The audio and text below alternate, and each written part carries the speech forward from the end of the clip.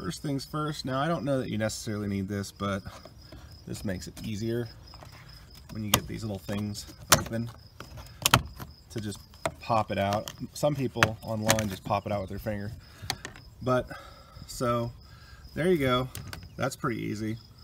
You don't really, like I said, I don't think you need this. You could almost use an ice pick or something, but this is the actual tool you're supposed to use. This little plastic deal. All right, so this is all your wiring and stuff. So you want to take this off. It's hard to do one-handed. Actually, it's not hard to do one-handed. So I'm actually doing this and filming the video at the same time. Now these, I know on an 01 are the 10 socket. So I'm assuming it's the same on an 07. Lefty loosey. You don't really need this tool, but because I'm filming, I got the extender. So take these bad boys out.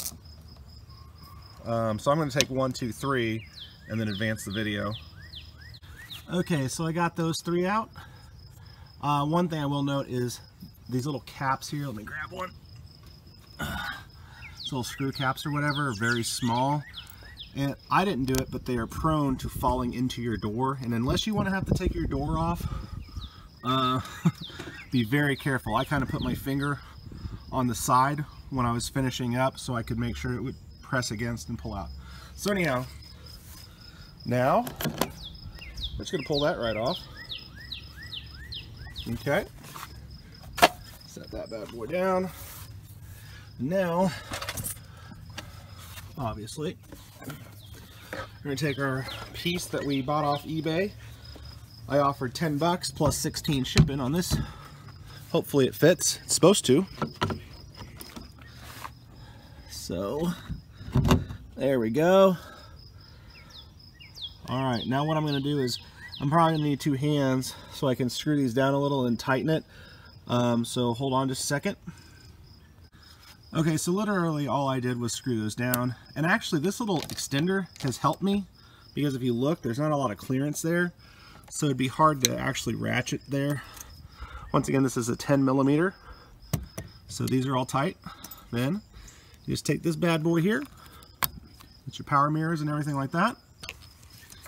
And then you just stick this back in. Preferably without breaking it. Yes. Alright.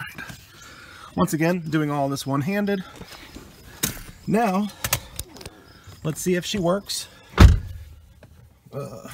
Because it's supposed to, like all the power and everything, supposed to go right through that. So we will turn it to the left mirror here. I'm going to move up. It works. It goes up, let's see, up, down, and everything right there. And that's how you replace your mirror. I just wanted to show that actually the color did end up pretty much matching, so that's good. I think maybe might be a shade off or something, but looks good.